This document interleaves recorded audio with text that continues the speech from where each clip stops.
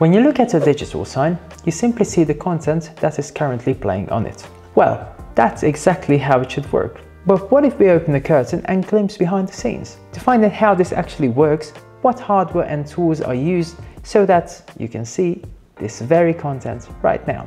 Hi guys, my name is Gabriel and welcome to Look Academy, where we teach you skills that are somehow useful when working with digital signage, completely free and without any final exams. You're currently watching the second episode of our new course all about digital signage hardware.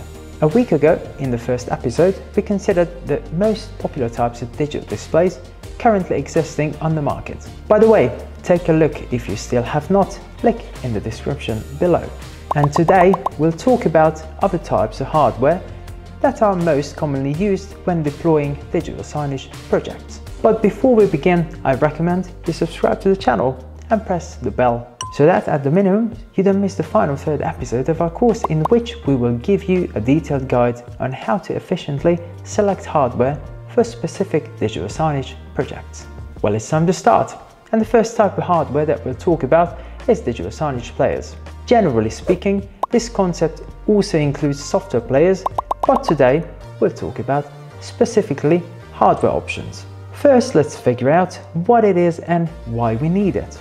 Essentially, these are portable PCs that, as a rule, plug into a digital signage display via an HDMI connector, becoming a signal source and control device for it. Simply put, we can call it the brain of digital signage. It is worth noting here that most modern displays are SoC devices. It means that they have their own PC inside with an operating system and can play content using built-in media players or connect to digital signage software by installing special applications.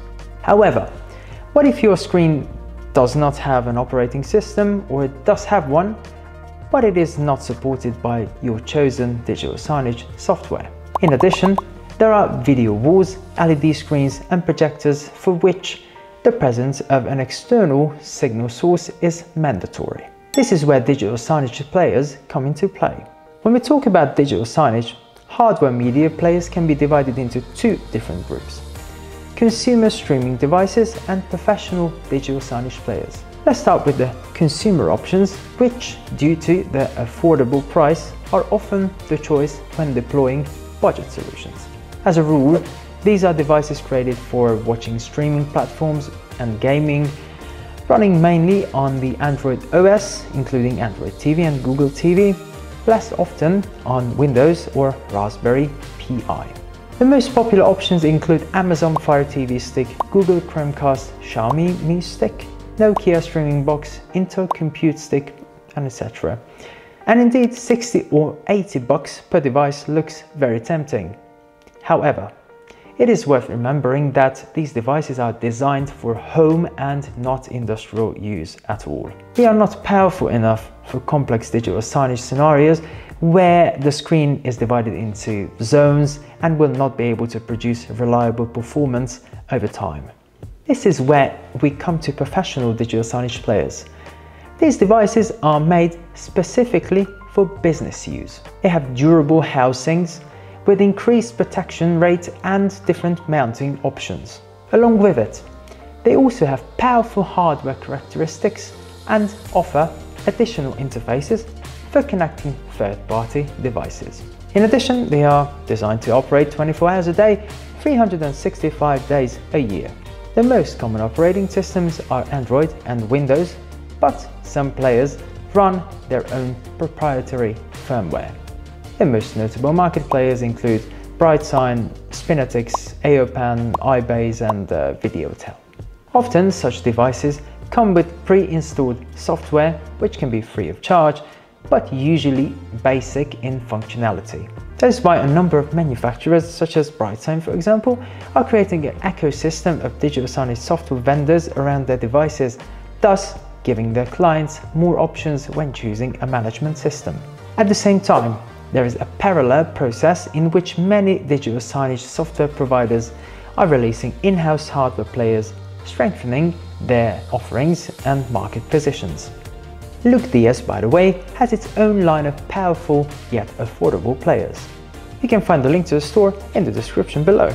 The main disadvantage of professional digital signage players, of course, is the price, starting around $300 and reaching several thousand. But here it is important to clearly understand your tasks and whether it is worth overpaying in your case or not. Well, let's move on.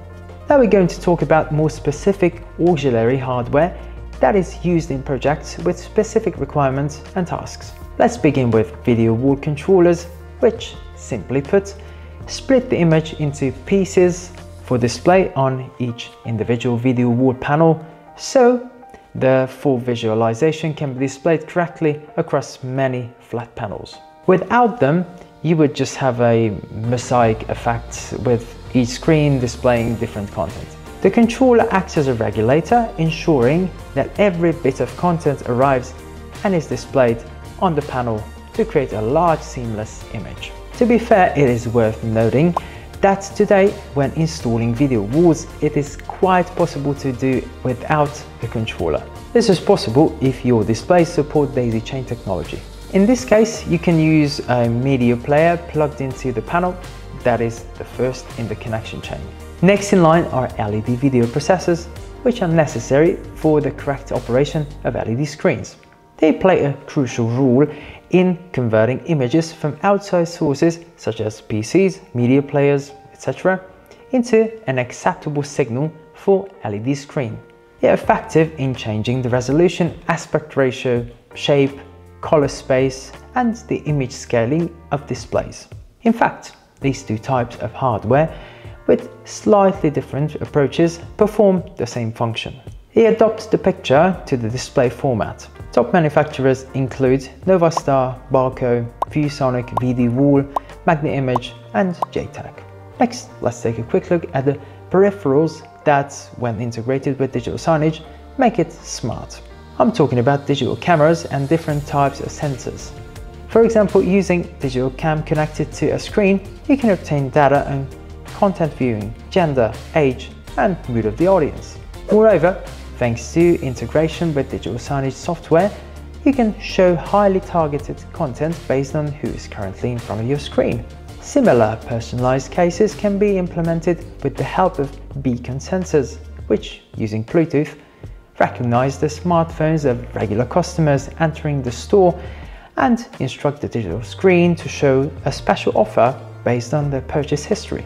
Another example of smart devices are RFID tags or motion sensors.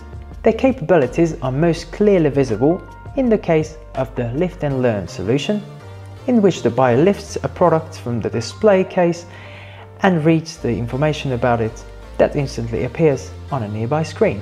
And finally, let's remember about GPS sensors, which, for example, in case of public transportation, can trigger the display of the desired advertising message on the screen when passing through certain coordinates. Of course, these are not all smart devices that can be used in digital signage projects, but they have proven their effectiveness in real cases. Well, and that's all I have for today.